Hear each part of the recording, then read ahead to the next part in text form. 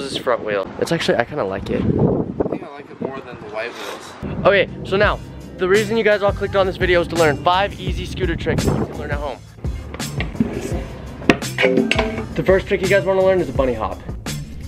So the first part of this trick is learning how to bunny hop properly. A lot of people will do a bunny hop and they jump off both of their wheels at the same time. You do not want to jump off both of your wheels at the same time.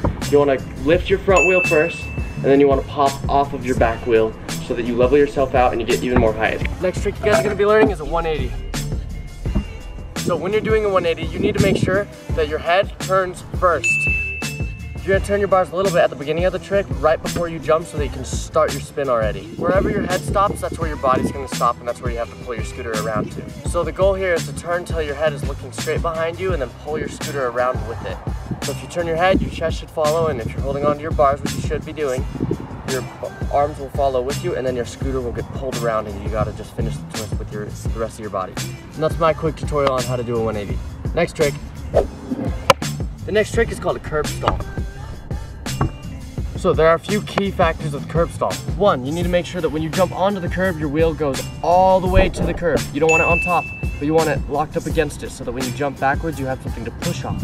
Just make sure you're going the right speed so that when you do land on the curb, you make it onto the curb and your wheel is locked in and you don't roll up on accident or miss the curb. And that is how you do a curb stall.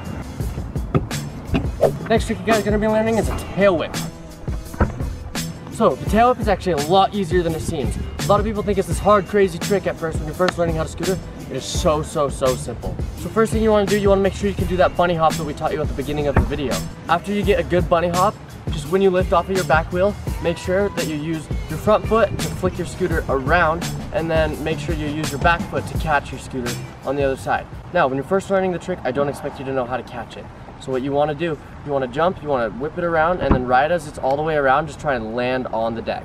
So that is it for today's video. If you guys enjoyed or if this helped, please like the video and let me know what tricks you want to see next. If you enjoy the content, then make sure to subscribe to the channel with post notifications on so that you know when I'm going to be uploading my next video and just when I post each video. That's going to do it for today. Everybody have a good rest of your day. Peace.